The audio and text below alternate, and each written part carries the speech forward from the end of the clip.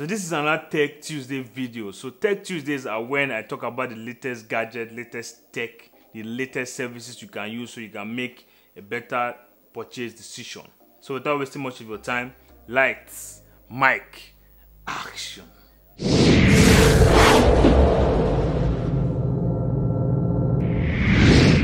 So I'm going to be talking about MacBook Pro 16-inch 2021. Currently have the MacBook Pro 16-inch 2019 when it came out, and we've been waiting for 2 years for Apple to release the next generation MacBook Pro 16-inch, and it seems like finally they're going to release it around June this year, 2021. So I'm going to be telling you guys these 5 new features coming with the latest 16-inch MacBook Pros in 2021, which I'm very excited for because I can't just wait to get my hands on it. I can't wait for July to come.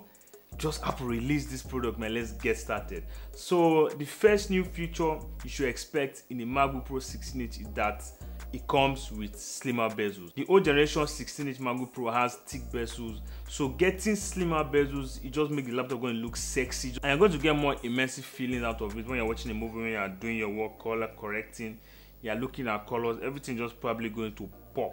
So moving on to the next feature, the MacBook Pro 16-inch is going to come with Apple's new mini LED display, which just means you're going to get brighter colors, more colorful, more colors in your face. They're just going to pop in your face, and it's just going to make the experience a whole lot better. Apple already has Retina. Just imagine how the mini LED display is going to look like. It's going to be fantastic. It's going to be mad.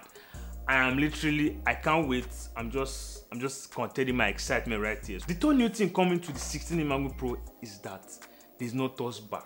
So bye-bye to touch bar, bye-bye. Touch bar is gone. It's going to be replaced with the function keys. I've actually not used any MacBook Pros with function keys before, so I'm excited to see how that looks and how that works in total. The Touch ID is going to stay intact. It's going to stay at the top right corner, so you can unlock your MacBook Pro with your finger. So the Touch ID button still stays. The touch bar is gone. It's being replaced with function keys. Okay. The fourth feature coming to the 16-inch MacBook Pro is that it comes with Apple's new M2 chip.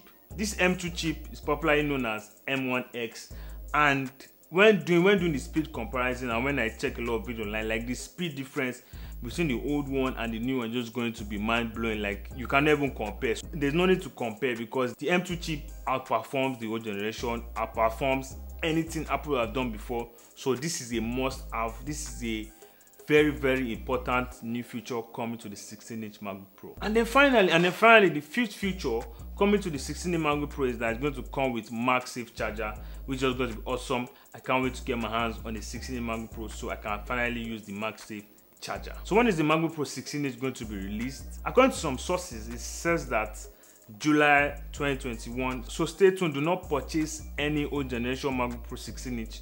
Just have a little patience, because in a month or 2 or 3 months at the highest, you're going to get the latest 16-inch MacBook Pro with the M1X chip, which is going to be Apple's best, most powerful MacBook Pro laptop ever created. So guys, just hold on until it is released. Talking about the price, the MacBook Pro 16-inch is going to come at about $2,400. This is just a premium price for a premium device, so it's a lot of investment to go into. And when I bought my MacBook Pro 16-inch, up till now, I've used it for more than 1 year. I can say that it's the most powerful system I've used because it's even more powerful than my custom built PC. I'm not just saying that to throw shades and to say Apple versus Windows.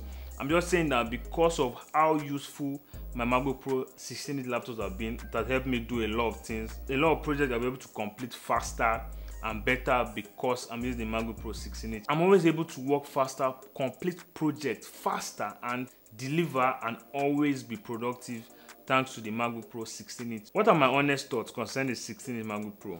My honest thought is that I honestly cannot wait.